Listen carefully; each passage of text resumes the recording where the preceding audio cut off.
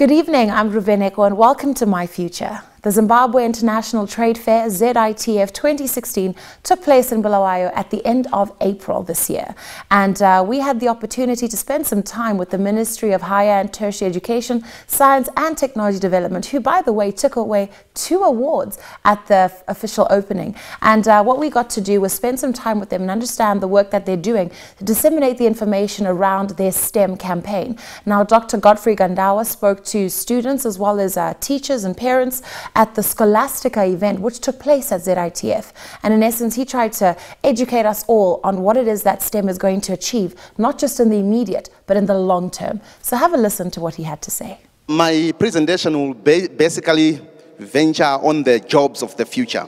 What is the future? What does the future hold for us as a nation, as part of the world?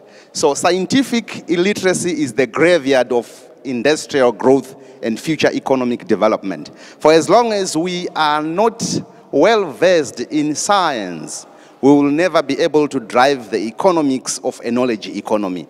So everyone, be it in arts, in the humanities, social sciences, and in the pure sciences and applied sciences, we need to have the scientific literacy. I'm quoting these 2 statements from the Wall Street Journal. They say 25% of all jobs today will disappear within the next 10 years. And 85% of children in year 5 will enter the workforce where the positions have not yet been designed and the technologies not yet created. This shows us that you can look at any kind of job or occupation. That particular job is going to change in the next 10 years. Rapid advances in technology is a threat to many jobs performed by humans. There has been serious change in the thinking of how we should industrialize our economy. And the jobs that we have now being done by men are going to be done by machines. Futurists have predicted that 50% of today's jobs will become redundant in 2025. So our parents, to the students and the parents here, look at the job that you are currently doing now and get to analyze and see how technology is going to make your job redundant. Our institutions of learning should be powerhouses of innovation as they spearhead development of new products that change the world and create employment. Therefore, after having said that, it means our institutions of higher learning must then be innovation hubs. They must be able to train people who are futurists, design programs that will allow our people to innovate and be able to be relevant in those circumstances that I'm describing. New careers and professions are being formed as a result of advancement in science and technology. So what does it mean?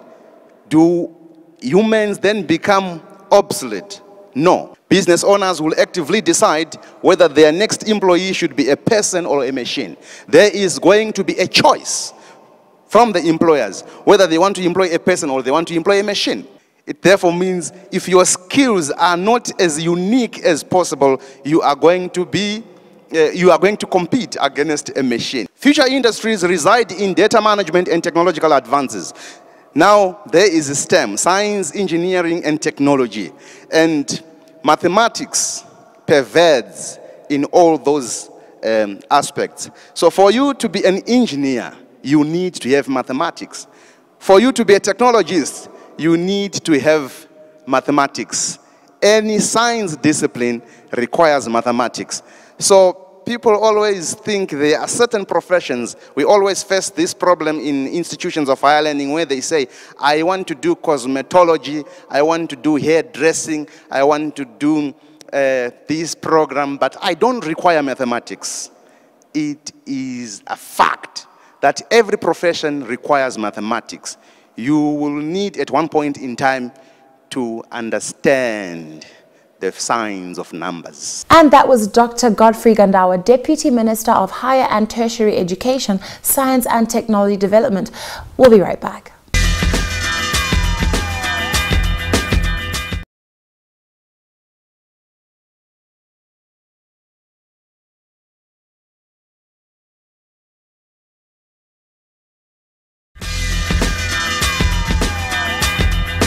Welcome back to My Future. I'm Ruveneko, and we continue now on our journey during the Zimbabwe International Trade Fair 2016, which took place in Bulawayo at the end of April. And Dr. Godfrey Gandawa was addressing students, parents, and teachers at the Scholastica event, which took place. And he was speaking to a lot of different aspects. And what he was really addressing now in the next segment, you'll find, which I find a very controversial and bold statement, is that without STEM, there's no education, in essence. And he also speaks to how courier services in themselves might be phased out because of the direction in which the world is going, where in the near future, about 4 billion people of the world's population will have access to internet. What does that really mean? By 2020, 4 billion people will be connected to the internet. If 4 billion are connected to the internet, it means we will not be needing to talk to people using courier services and so on. So that particular field of courier services, unless I want to send a hard copy of a document, I am going to send my information on the network. And by the connection of 4 billion people, it means we need to have skills in data management, because now there is a vast amount of data that is being transmitted.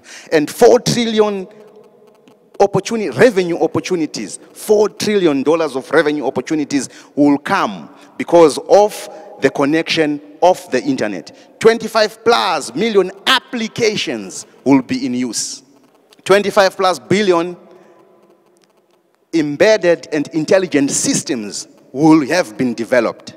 Then we will have 50 trillion gigabits of data. That's a vast amount of data. When we embarked on the A-level STEM initiative, what were we thinking about? We were thinking for a strategic human capital development based on the simple facts that I have given you now.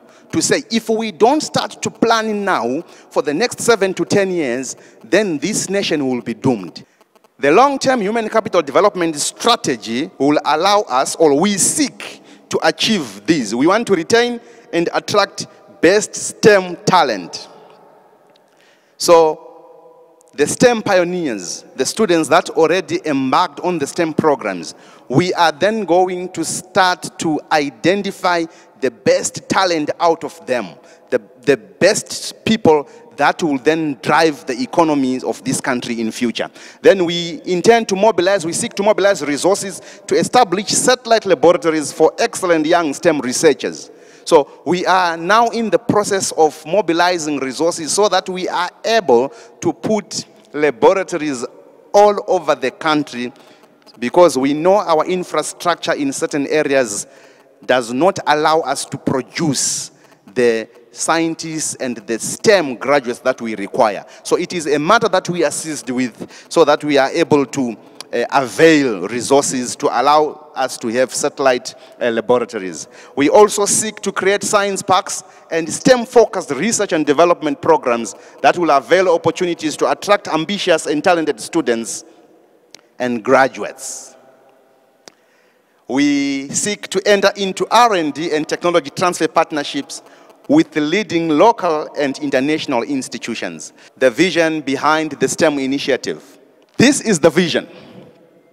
We want to industrialize Zimbabwe through the knowledge economy.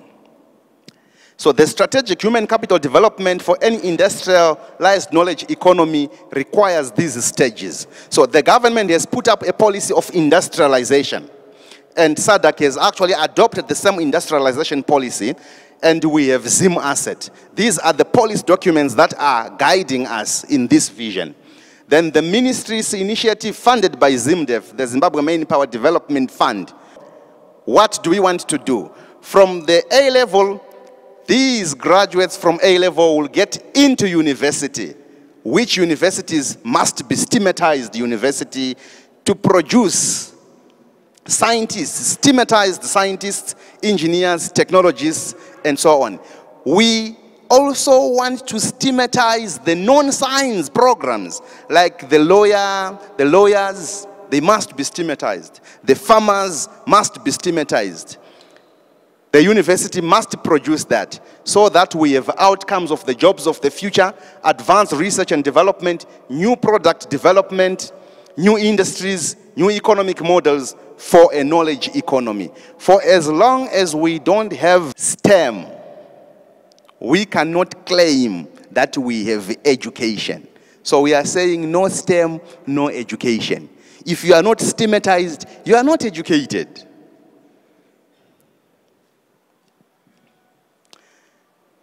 That's the statistics from the STEM initiative, in which we have 4,199 students that registered for the STEM initiative. And the figures there show you which province has what number of students. What will your job look like in 20 years? The more of the students that we are training in the wrong fields. So hence the need to be able to choose a career after you have, analyzed the trends, how the trends in that particular field are changing. Future jobs in medicine. While human doctors are not going anywhere in the foreseeable future, lower level staff will be replaced by robots and computers. It's a fact. Doctors will remain, but not the same kind of doctor that we have now. There will be a requirement of a special kind of doctor. The presence of robots in operating rooms will only increase in the future. 3D printing will make organ printing a reality. Using a combination of robotic surgery tools, scanning and sensing technologies, and high-speed networks, surgeons will operate on people in faraway locations.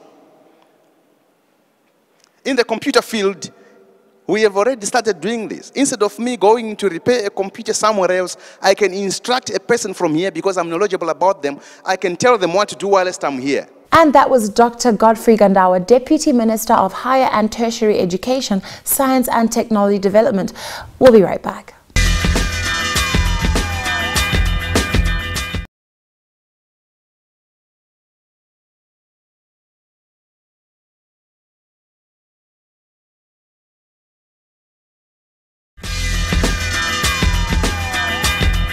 In our third and final segment this evening, Dr. Godfrey Gandawa talks us through, his conclusions on the STEM vision as a whole and talking about third-generation degrees. Jobs in the medical field, these are the current jobs.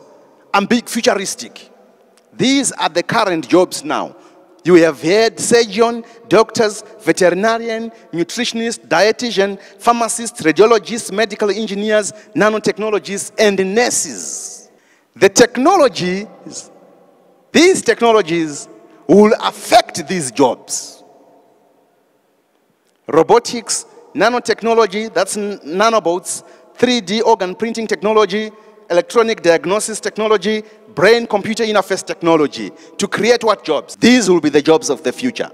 You will have a telesurgeon, genetic counselors, clinical cytogenetists, neuroimplant technicians, nanomedics, end-of-life therapists, body part makers, and brain backup engineers. The next generation biomedical scientists, common high school science subjects. What do we have? Mathematics, biology, chemistry, and physics. When you do those subjects, you have an option to do the traditional life sciences first degrees. That's the medicine that we know. I want to do medicine, you go to use it, and I want to be a vet. I want to be a physiotherapist. Then we have what we're calling second generation degree options. You do biostatistics. You will see those arrows will guide you, to say if you do mathematics and biology, you can be able to do biostatistics on the second generation programs. Then you can do biochemistry, you can do biophysics, you can do toxicology. I will show you the power of the computer there now. The third generation degree options there, that's where we wish to start to venture now, so that we advance further. So that's molecular biology and biotechnology. Our universities have started to offer these degrees. pharmacogenetics, toxicogenetics, and pharmacometrics. Then the 2000 technologies there, that's where we started to talk about nanotechnology and genomics. And the dynamics of the programs, they will lead us to the 4th generation degree options, where we are saying now we need to be doing nanomedicine, pharmacogenomics, toxicogenomics, and genomic, that's molecular medicine. We are not yet there. We need now to start to train our people, you know, the youngsters, the young talent, to prepare them to be able to take such kind of degrees. Jobs in the media and marketing field. Maintaining privacy, online records, personal image and branding will become key. If it hasn't started to be key. Futurists predict that jobs such as social media manager, online image improvers, privacy consultants will become more prominent in the next 10 years. Businesses and individuals will require experts to manage and safeguard their digital information.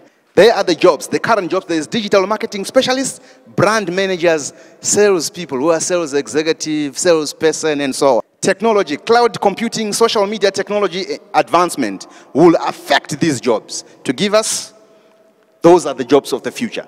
Privacy consultants, online reputation managers, personal brand managers. You will need managers to manage yourself, to make you a brand. Social media, web history archivists, and social network analysts. Jobs in the legal field. These are the current jobs. You have commercial lawyer, conveyancer, criminal lawyer, public prosecutor, magistrate, judge, and jurisprudence. The technology that is going to affect those jobs is the cloud computing and cyberspace, ransomware, web hacking, phishing, cyberbullying, electronic thefts of data, virtual jurisprudence. The ransomware and web hacking and phishing. What are the future jobs? We will have cyber legal advisors, cloud computing lawyers, e-commerce legal practitioners, social network advocates, Internet of Things advocate, and e-medical arbitrators. This is real. Manufacturing and engineering. 3D printing will lead to fabrication of large objects such as houses. Jobs in the engineering field. These are the current jobs. The land surveyors, geologists, civil engineers, electronic engineers, machinists, and drivers. The technologies, robotics and drone technology is going to affect these jobs. And the future jobs are going to be robotics engineers, robotics maintenance technicians, automatic transport system managers, vertical farmers, climate change specialists. We are already saying, you know, we are not receiving sufficient rains. Hey, the climate is changing. Automotive and services sector. Developments in autonomous vehicles will change the face of automotive industry within the next 10 years. Autonomous vehicles will lead to replacement of truck and taxi drivers in the not so distant future. Drones are taking center stage in the delivery of light goods, spraying of chemicals in agriculture, surveying, remote monitoring and security. Jobs in the services industry. These are the current jobs that we have. The bank tellers, loan officers, bartenders, call center agents, cashiers, fast food workers, security guards, receptionists, and drivers. The technology, robotics, drone technology, and autonomous vehicles. The jobs of the future. Drone delivery operators, automatic transport system managers, virtual teachers, time brokers, and weather modification police. Now, in Zimbabwe, you only go to the bank if you want to, or if you just don't want to move with technology. Information technology. As cloud computing gathers momentum, internet threats will continue to proliferate.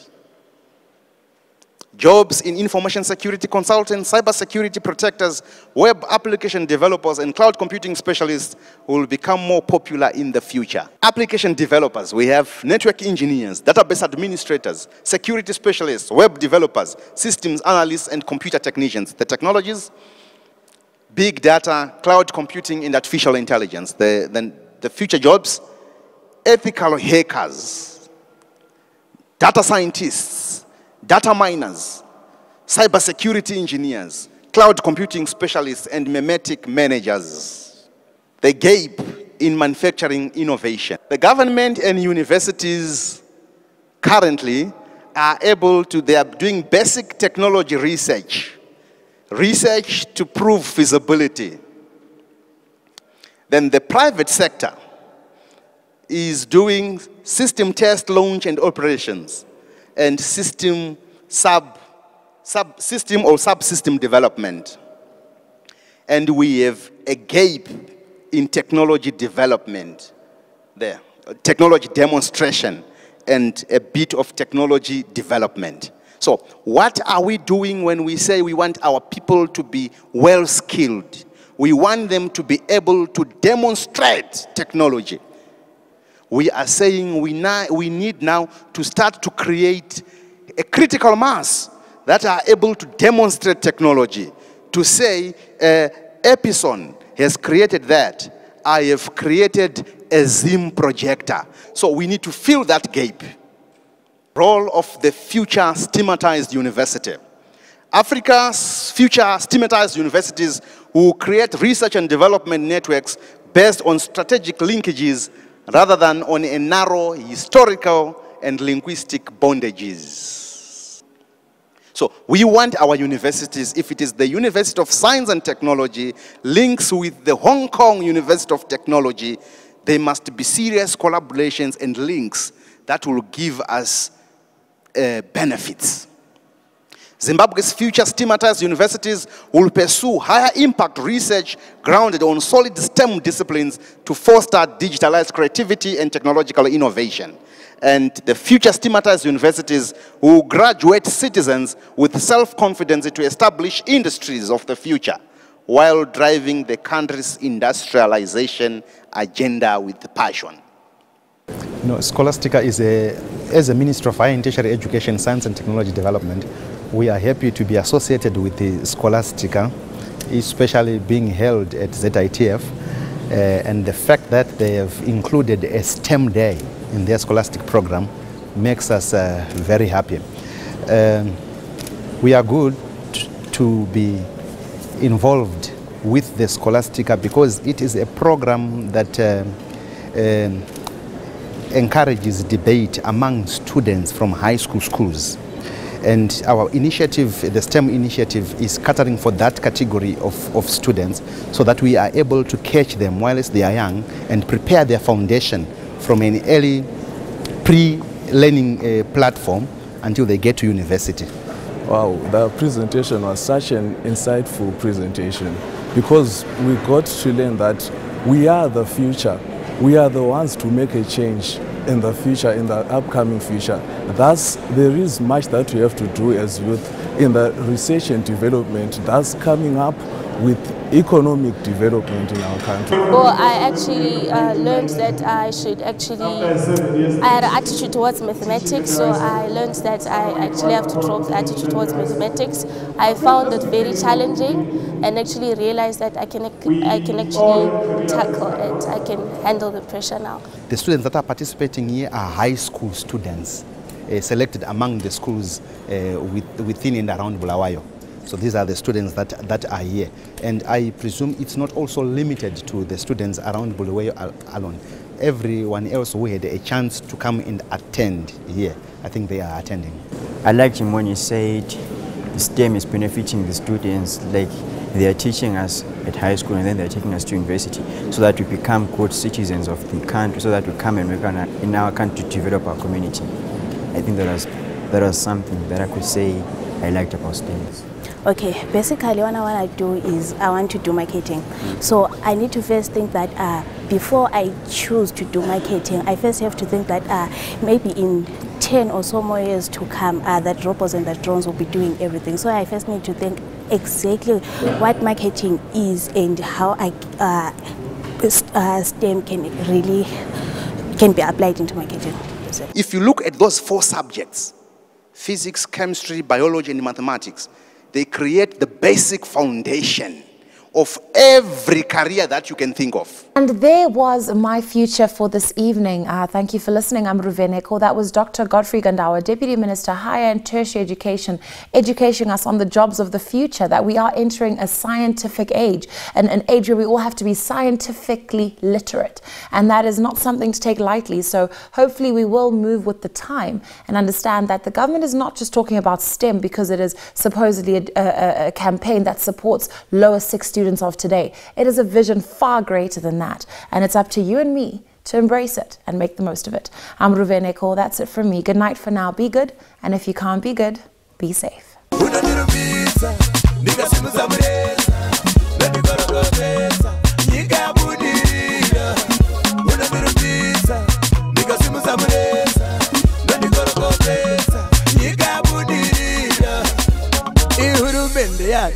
Uti utsitse mahali